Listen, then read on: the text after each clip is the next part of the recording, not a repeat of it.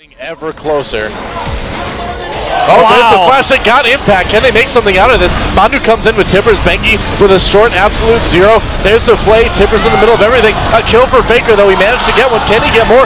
A Twitch kill for Piglet. Pawn is taken down, and K is going to win the fight.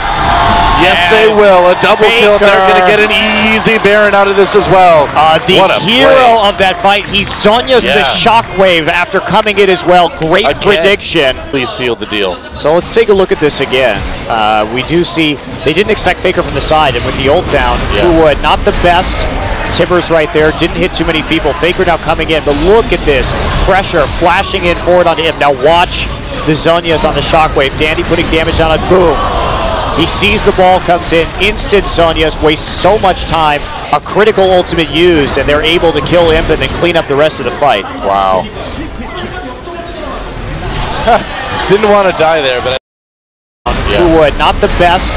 Tippers right there, didn't hit too many people. Faker now coming in, but look at this pressure flashing in forward onto him. Now what?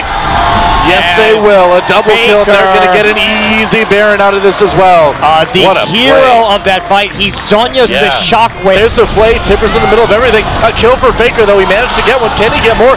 A Twitch kill for Piglet. Pawn is taken down, and K is going to win the fight. Ever closer.